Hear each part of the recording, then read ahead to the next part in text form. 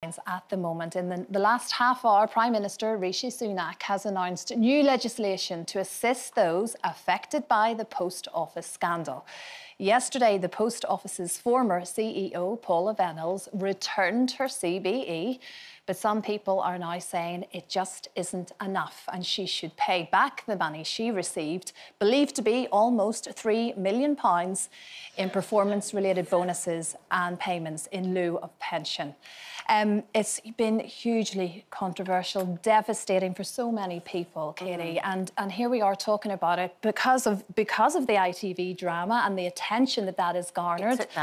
It's incredible. Yeah, I mean, it's possibly one of the biggest miscarriages of justice that I've certainly known in my lifetime. And I can see why the money is incredibly important. But I think it goes beyond that. You know, this is something that actually money can't fix. You know, innocent people spent a long time in prison. They were known in their communities as a thief. People's dignity, their reputation. People lost their lives. And I don't know what price you could actually put on that. Absolutely right.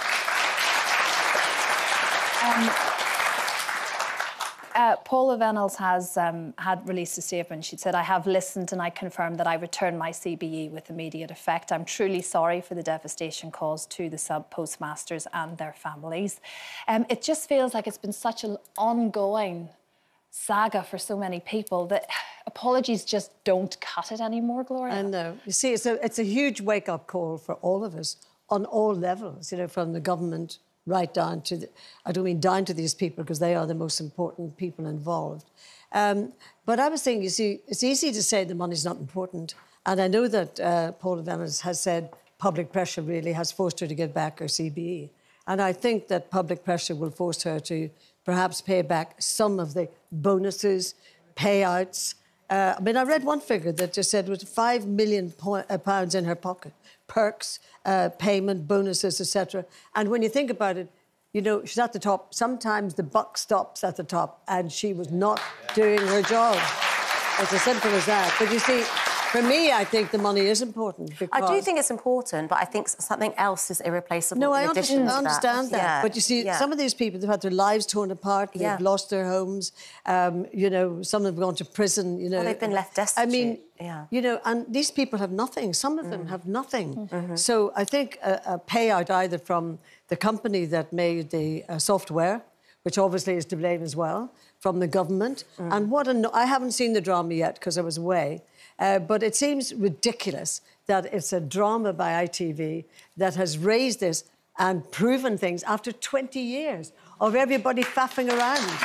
And so, in my book, I just think that we need new laws, we need action from the government one way or another, and indeed from the company manufacturing the software.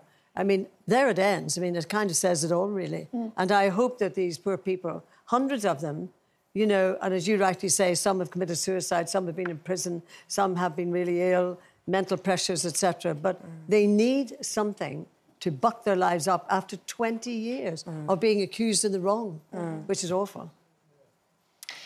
Yeah, I mean, Gloria said everything there. I think... No, exactly. For me as well, I think when you talk about Paula Vennells, I do think that she is one cog in a massive wheel, and there's been a big spotlight on her, and rightly so, but that spotlight should go across very many people. And we talk about Fujitsu.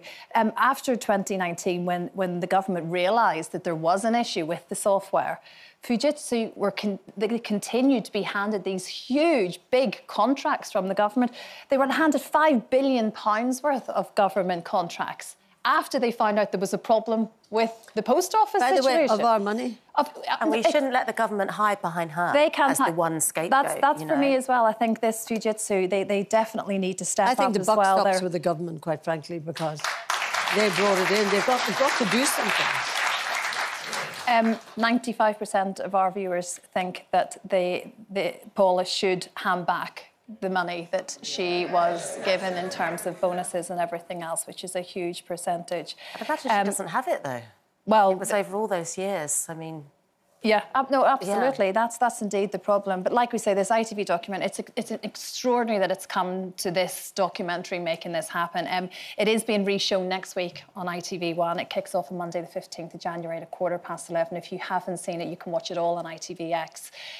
Definitely. You feel supportive, in fact, of all those that have been involved just by watching the documentary and being informed properly. So, yeah, very interesting times, and hopefully there will be justice for all of those affected.